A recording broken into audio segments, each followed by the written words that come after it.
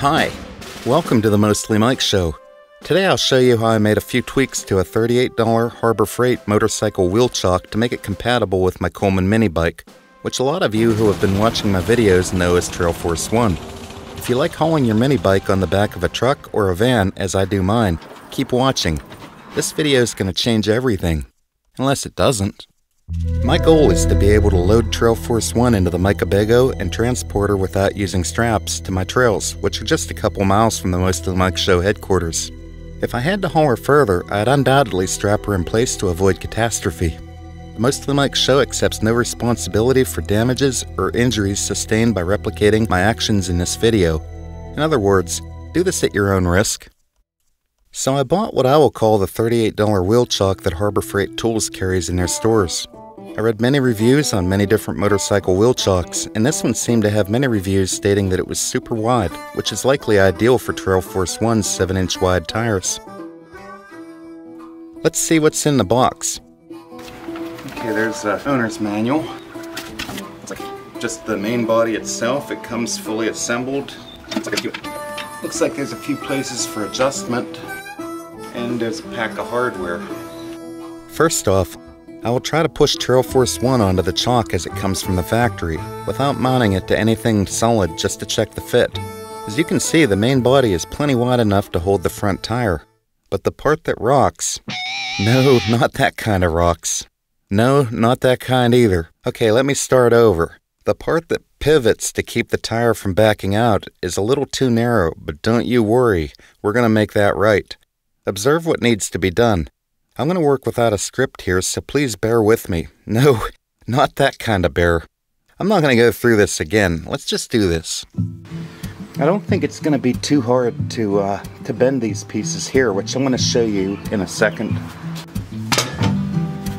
Now, we're not building a Swiss watch, so that doesn't have to be exact, but I believe I'm going to bend these out to where they're going to, at least when you look straight down the end, what I'm shooting for is to make these pieces here even with this outer edge, which all I'm going to have to do is bend the cradle, and I don't think that's going to be too hard to do. So we'll just take our 17mm wrench, buzz these off.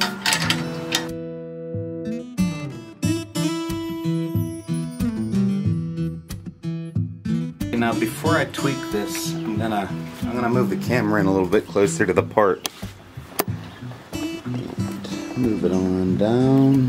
What we're gonna do, I'm gonna measure it to make sure, like we're a little over 6 1/4 between these, and it's roughly the same in the back. I'm not doing anything exact here, but I'm just gonna bend this thing out. I have a 4x4 and a 2x4, some scrap wood I have laying around. I was originally going to put this in a hydraulic press, but not all of you have a hydraulic press, so not everybody has a bench vise. What I'm going to do is lay it on top here, like this block of wood so I don't mar the paint, if you're worried about that.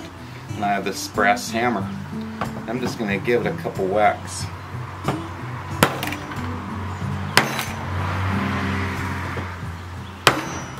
Before we get too carried away, see what we did here.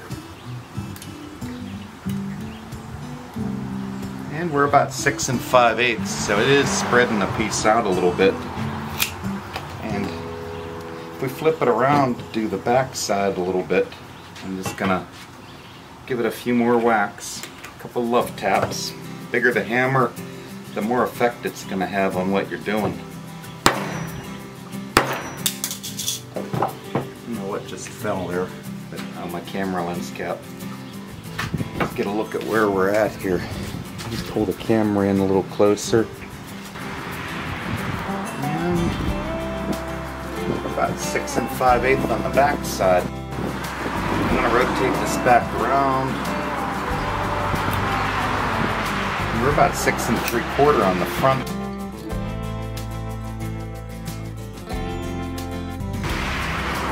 And right there, we're about 7 inches. Check the back, we're a little over 7 in the back, so I'm going to give this front a couple more taps, and I think we're going to be good. This is where we get precise about it. There's 7 inches. Now let's check it for fit. Oh, we got all kinds of room yet in there. You'll see that these arms are kind of splayed inward a little bit, but once we get the bolts in, it should pull them right back where they need to be. I'm going to mount these to the top hole, just see if it works better or worse than before.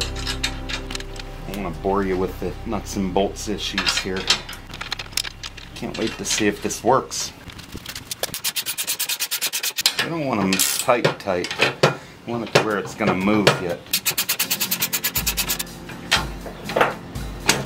That's feeling pretty good.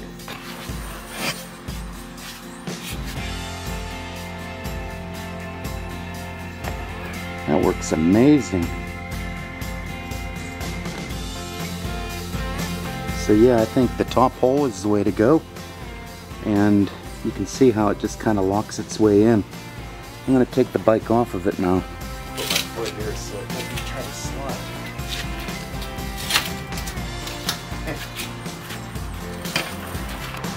Now we just need to get it mounted to a piece of plywood.